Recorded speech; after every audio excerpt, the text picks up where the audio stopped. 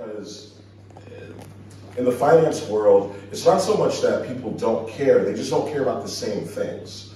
And what they care most about is financial discipline and the structure of the production.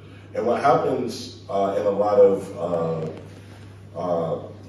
film projects is people don't like that structure because they want to be creative. So there's a natural tension there. But if you can learn as a creative to leverage those financial structures, I promise you, you can go a lot farther than fighting the system because the money is out there. Most of the states in the United States have what are called tax incentives. That means if you spend money making a movie, you can get a percentage of that budget back, cash, in your pocket. It takes a while, and there's different ways to liquidate that cash.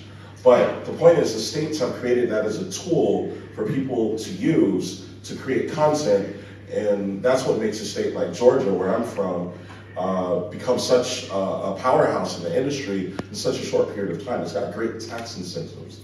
South Africa has great tax incentives. Oh, yeah, so because they happen at all modern technology companies, right? So all companies collect some type of data. All tech companies have some type of automation.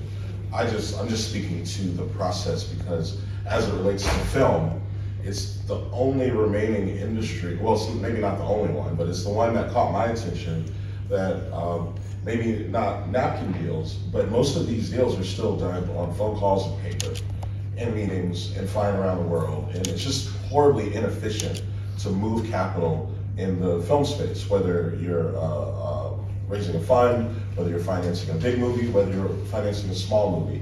It takes a long time, it takes a lot of meetings, a lot of conversations. There's no guaranteed outcome with any of this. And so it's just a whole lot of people spinning their wheels over and over again. And at Filmhedge, what we focus on is creating a guaranteed outcome. If you bring us a film and it checks the boxes that we do internally, and those boxes I can get through later when it's, when we can go deeper into the subject matter. But if it checks those boxes, it's we flag it as something as like, this looks like something that we can do. Now, the only reason why it's not guaranteed at that point is because you have to do what's called due diligence. Because people, when they want something, capital, they will often, tell you whatever you want to hear to get that capital. So we basically take the position, trust but verify.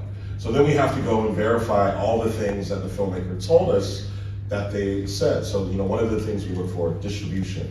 One of the things we look for, pre-sales, tax credits, insurance, what's called a completion bond. Those 4 things are very easy for us to check to see if they're in place.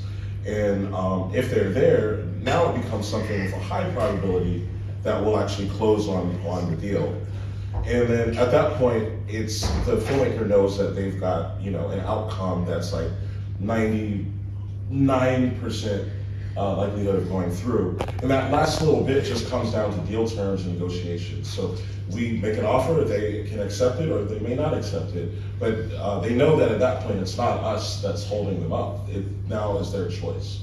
And so because that is a repeatable process, it makes things a lot faster and it wastes less time for the filmmakers. We can give you quick no's, but we can give you just as quick yeses.